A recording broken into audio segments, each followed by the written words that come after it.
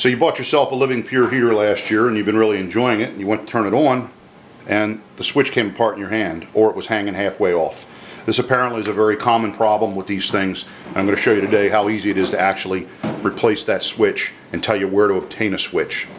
First thing you want to do is take a Phillips head screwdriver and unscrew the filter that's on the back.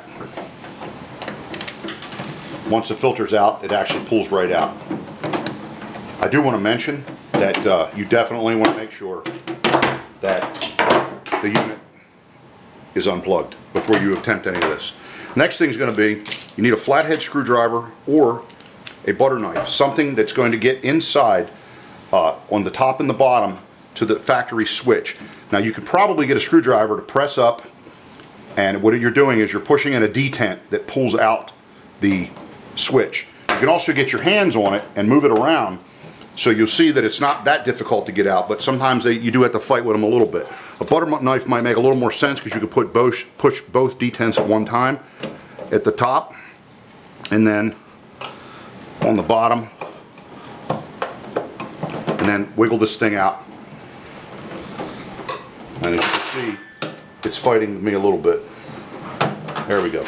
So once it's out, you can pull it out like this. You'll see that there's only 4 wires attached to it. What you're going to do is you're going to obtain a switch, which I can show you where to get, and you're going to change the wires one at a time so that you don't lose track of them. And in pulling this out, I actually disconnected my top left wire. So what we're going to do is we're going to replace the wires one at a time so that there's nothing mixed up. The top ones, take the blue wires, which we're going to, again, one at a time, pulling off the blue wire. They're the most difficult to get. The white wires, which are on the bottom, have a little bit heavier of a switch. That's because they're directly connected to your power cord. So we're going to pull the left one off first. We're going to wiggle that one on, and we're going to pull the last one off.